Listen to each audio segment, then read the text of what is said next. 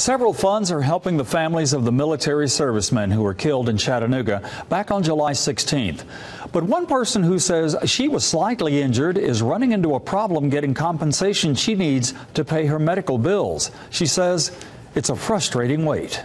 When the shootings erupted back on July 16th, Tammy Culpepper says she was on the Riverwalk across the street from the Navy Operations and Marine Reserve Center. Somebody in the crowd was saying active shooter. The others were saying, run, someone's out here killing everybody. Go, go, go. She says she injured her ankle and her knee running for cover, but did not seek medical attention immediately. That day, no, sir. The next day, because I was so traumatic, I couldn't come out the house that day.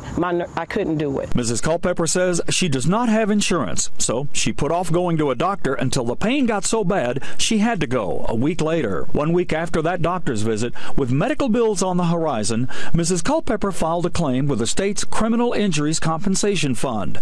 That agency pays eligible people for out-of-pocket expenses not covered any other way.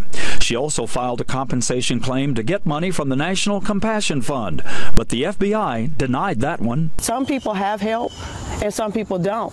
And that's why I'm here, is to try to get some justice for what they told me to do. The FBI did not respond to our calls, but Shelley King of the Tennessee Treasury Department says Mrs. Culpepper's claim with the state is under consideration right now.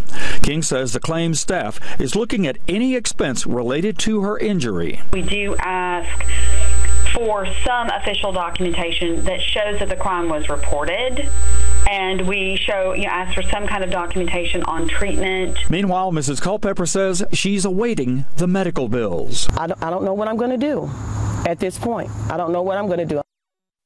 Claims with the state of Tennessee can take up to 90 days. Culpepper's claim is $761 and is one of two the state has received relating to the shootings back on July 16th. If you're the victim of a crime in Tennessee and you need to file for victims' compensation through the state, click on this story at newschannel9.com and we'll show you where to do that.